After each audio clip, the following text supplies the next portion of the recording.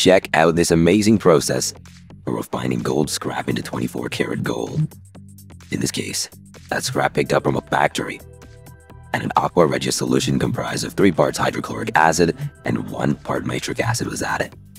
If you ever try this out, be careful. Toxic gases and acid are released. You've got to wear safety equipment. To reduce the acidity, some urea is added to the solution after it's filtered. Mixed up to the point that the urea saturates this solution. Then, a little sodium metabisulfite is added. That helps everything to separate. But once you see it settling, pour the water out. You'll need to wash that sludge over 3 to 5 times. And carefully pour it out. Once that's done, dry out the dust that remains. Be careful. That's gold dust.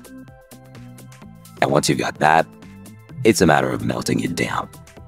That gold dust going into a graphite crucible in this case.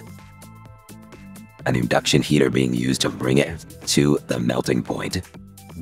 At which point that gold dust melts, becomes molten, and then once it's all switched off, it'll cool to a nice golden pot. A little borax added to help the process along, just a pinch.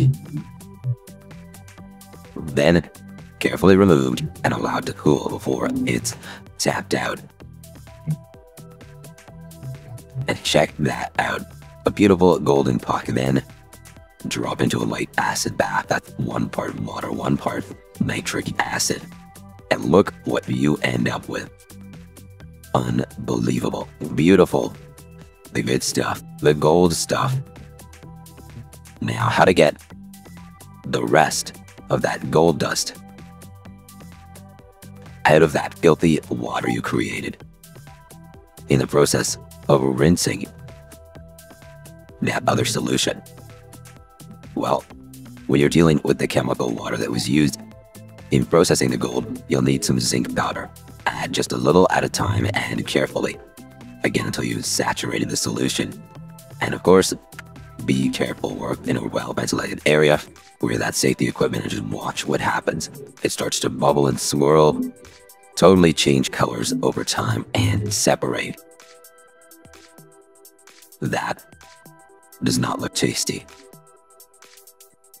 It all filters, drifts to the top, and once that's done, you can again carefully filter all of that out.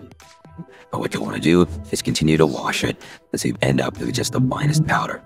And once you've got that gold dust, you remember the process. Heat it up, let it cool, acid bath.